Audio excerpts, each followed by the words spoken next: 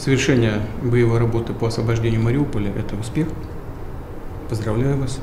Передайте слова благодарности в войска.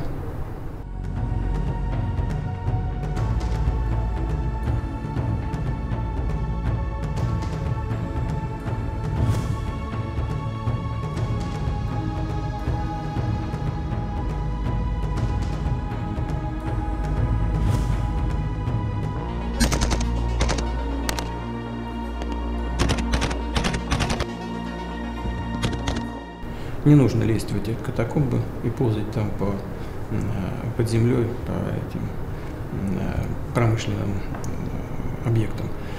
Заблокируйте эту промышленную зону так, чтобы муха не пролетела.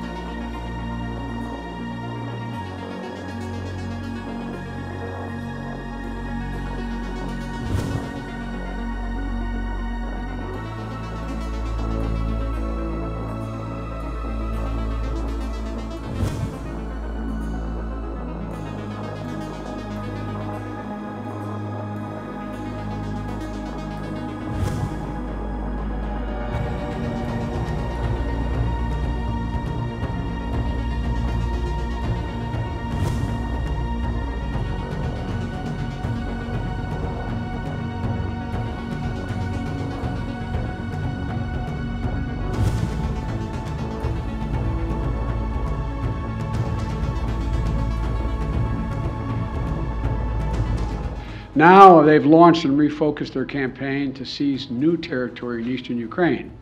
And we're in a critical window now of time where they're going to set the stage for the next phase of this war. And the United States and our allies and partners are moving as fast as possible to continue to provide Ukraine the forces that they need, the weapons they need, the equipment they need. Their forces need to defend their nation.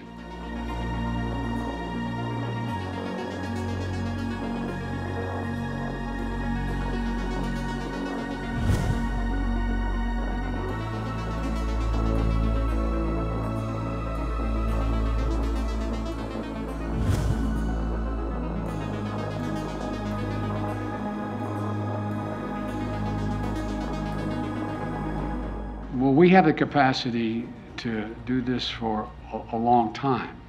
The question is, are we going to continue to maintain the support of the international community and keep the pressure on Putin to prevent him from overrunning the country, number one, and number two, make sure we continue to maintain the economic sanctions, which over time, and we're beginning to see it, are devastating their economy and their ability to move forward.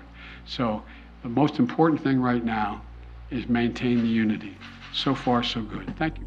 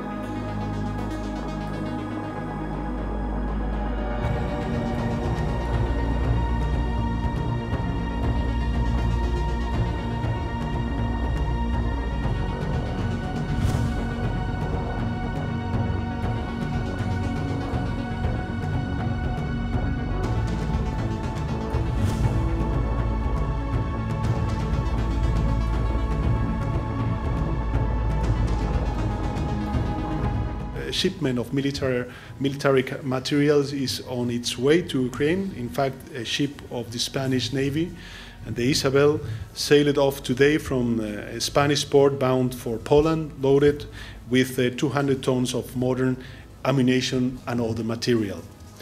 The ship carries 30 trucks, several special heavy transport vehicles, and 10 smaller vehicles loaded with the military material that will be transferred to Ukraine.